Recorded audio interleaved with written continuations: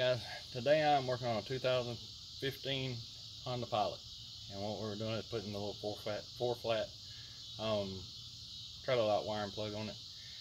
And we got it in a kit. I think it came from Curt. I'll get you the part number stuff on that in a minute. The hardest part was getting this little dead plug out to put the wiring harness into it up underneath the bumper. I'll show you that right quick.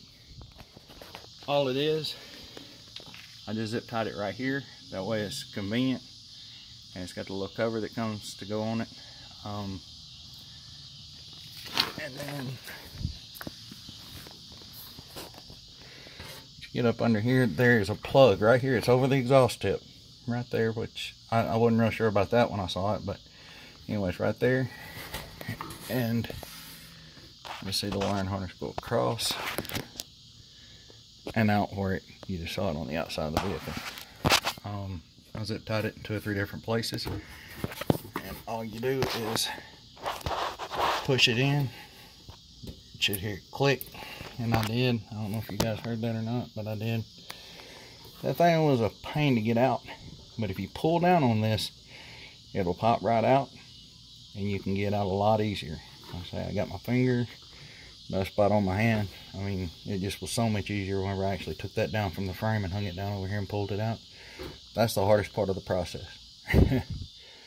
So you plug that in, you come across through here, zip tie it to the back of the bumper, and run it out in a good location where it's going to be out of the way, but it's also going to be available.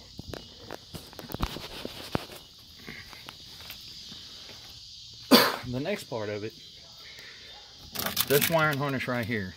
Now this doesn't run down to the other wiring harness. It's all pre-wired by Honda, which I thought was pretty great. But what I did is I've already reached up in there and snapped it together, and it's a pain in the butt to get out. I heard it click. I've already checked it, everything works, so I'm not going to unplug it. But I'll show you what we got. You see that plug? You just line it up, push it together, you'll hear it click, you're done. Then you'll have just this small harness coming out right here, and there's a fuse holder right here. And I've already put the fuse in because the fuse is still out under the hood. I'll show you that in a minute. So you just feed all this in there. There's some double-sided tape, and just stick it to the back side of the plastic or somewhere where it's not going to rattle around. I think that's all that's for, is to keep it from rattling around while you're going down the road. So that part is simple enough. Once you put this back in, and I'll do that off camera because I don't have any way to edit right now. So I'm just trying to do it as fast as I can. You just pop this door back on, and you're all good. And like I said, I'm going to tidy that up a lot before we're done. What I needed to put it in, I use these to cut the zip ties. I used a screwdriver to pop the door open, and I had to use both of these to get the dead plug out. And the next thing, the last thing, is you come around to the front of the vehicle, and right here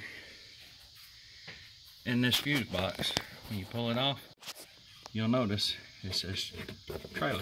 It comes with this fuse too. It comes with all the fuses and all the needed hardware. And I'm sorry about the flash being right in everybody's eyes, but count 1, 2, 3 where it says trailer on these right here.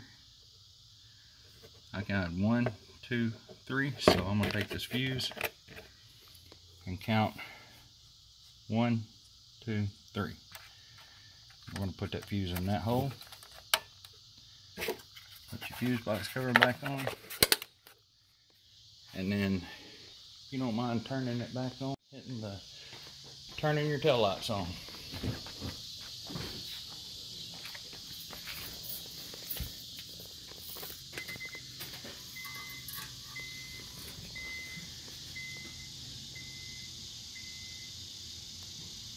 There's your tail lights. Turn your tail lights off.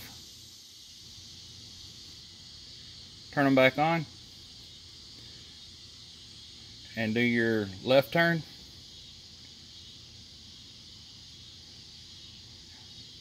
And do your right turn. and turn the signal off and push your brakes.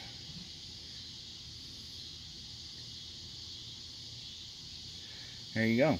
So it's in, it's functional. All I gotta do is button it up. It's pretty self-explanatory, very easy to do, and I'll show you that part number right now. This is for a 2015. Make sure that you get the right one, because the other one, you actually did have to run the wiring harness around a little bit. 56170, and it's a Curt, and I think we've been working on this for maybe 20 minutes. It's super simple. I highly recommend it. If I ever have to have another one for this truck, that's what I'm going with. I mean, yeah, it's been very easy installation, except for that dead plug. All right, guys, thanks for watching.